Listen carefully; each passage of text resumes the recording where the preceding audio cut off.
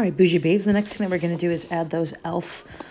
Face tape stickers again. This I like to do before the eyebrows because it helps me figure out exactly where the tail of the brow should be, helps me extend it a little bit, and make it the most symmetrical. So I brush the brows with a spoolie a little bit, and then I go in with that Bedellium Tools coarse eyebrow brush, and I start to pack in the Senna Cosmetics and the BH Cosmetics eyebrow powder.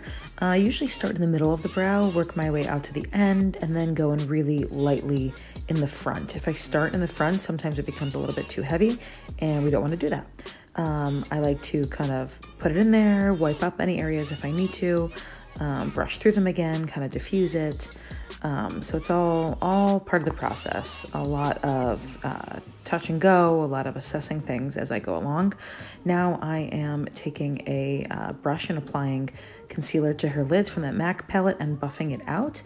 This is, as you can see, going to make her eyelids nice and primed and ready for the eyeshadow we're going to put on. We're doing a white look today. So right now I'm adding a little bit of a soft brown contour to give a little bit of dimension and to go along with the inspiration photo that we had. So I'm just kind of buffing that into both eyes with a Morphe fluffy brush. And again, just a soft brown, as you can see, to just give a little dimension, a little contour to the eyes, because we're doing a mainly white and gemmed eye look. If we didn't do any soft brown, any contour to the eye, then the look would ultimately fall a little bit flat. So it was important to do this step. Now I am taking actually a craft store brush. This is just, I think, from Hobby Lobby, and Danessa Myricks Color Fix pigment in pure white. And I'm doing, you know, kind of this shape over the lid that kind of wings out a little bit. And this, although this is on high speed, this did take some time because I wanted to apply it, and then I wanted to correct the shape, and then I wanted to do a second layer to make sure that it was really nice and opaque. So this definitely took a minute to get it right, to get it exactly the way that I wanted and that we needed for this look. So really going back and forth with that brush and just kind of making sure it is all good. Being really careful to get those lines just the way I want them. And now I'm going to go back to the other one and make sure it kind of has that same lift and that same curve. I absolutely loved doing this look. It really, really worked for Nellie.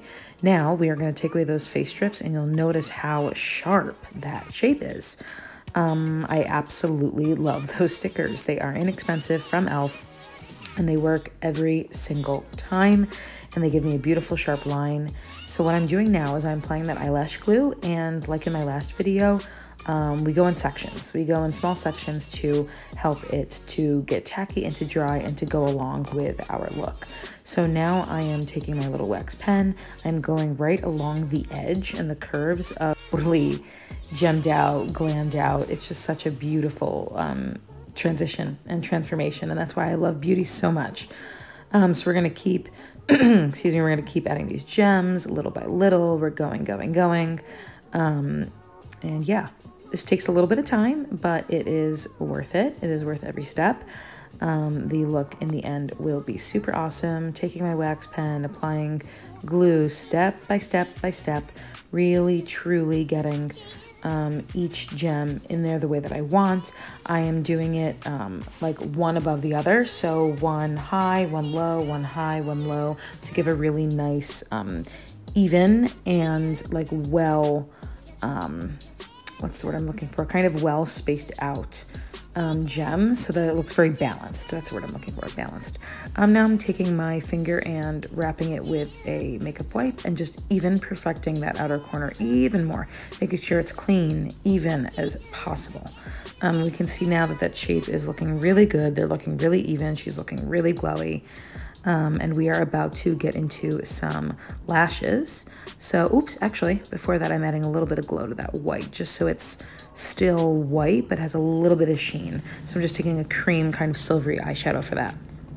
The next thing that we are going to get into is the lashes. So in this application, one of the lashes kept poking her. So you'll see that in a minute. We actually only applied one lash. Well, we applied both, but we had to end up taking off one. And that's just the way it is sometimes. Sometimes lashes work, sometimes they don't. Sometimes they get kind of funny on you, and they're not always created equal, which is so weird. But yeah, but it is what we got to do sometimes. So I'm applying this one as well. I call these the Nellie lash because they are as bold and as beautiful as her, and it just makes the look like so pop and so awesome with her. And now I'm adding some inner glow to make the inner corner pop and just look fly as ever. I'm gonna clean up that little area in a minute because it's a little more droopy than I'd like. But yeah, now we can see that it's causing her a little trouble. We're taking it off, and I'm gonna apply the lash at the